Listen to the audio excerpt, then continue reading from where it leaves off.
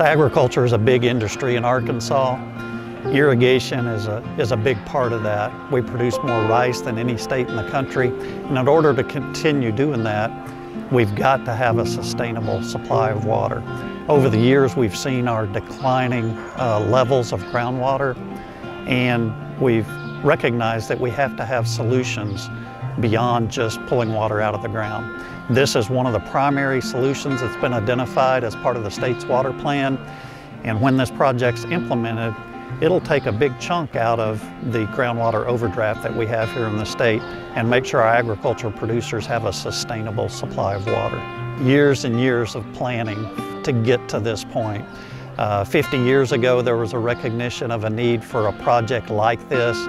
We've had local leadership with the irrigation district for more than 40 years, educating people on the nature of the problem and that this is a viable solution. So today is really a landmark day for us in that we're going to be beginning construction on the canals to deliver water to the farmers here.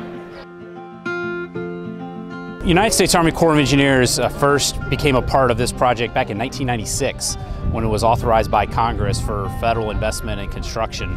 And since then we've been partnering with the White Irrigation District, the state of Arkansas, and the local community to deliver about $214 million worth of construction that has got us to where we are today. It is extremely important to the Corps of Engineers because our vision statement is to engineer solutions to the nation's toughest challenges. And aquifer depletion, groundwater depletion, and how we handle that resource is in fact now and in the future going to be one of the nation's toughest challenges. So anything we can do today to demonstrate how the resources that we already have, river water, can be used to stop the depletion of an aquifer, I think are very important and are going to be an example for how this can be handled in other parts of the nation in the future.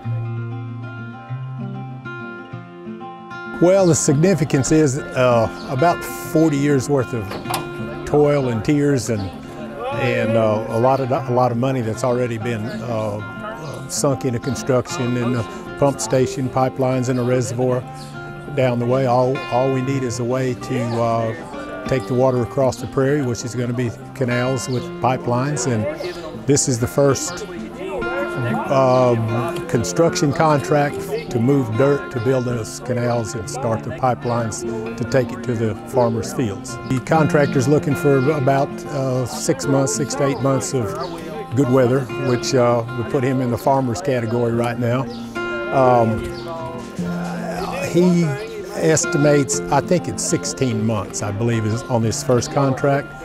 But during that 16 months, we're going to be working on the plans and taking bids and issuing the contracts for the next phase.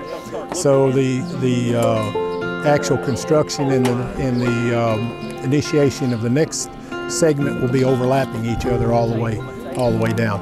As far as did I ever have any doubts? I was here with the woodpecker. I was here in 2000 whenever we kicked this thing off, and before that, I've been on here a long time.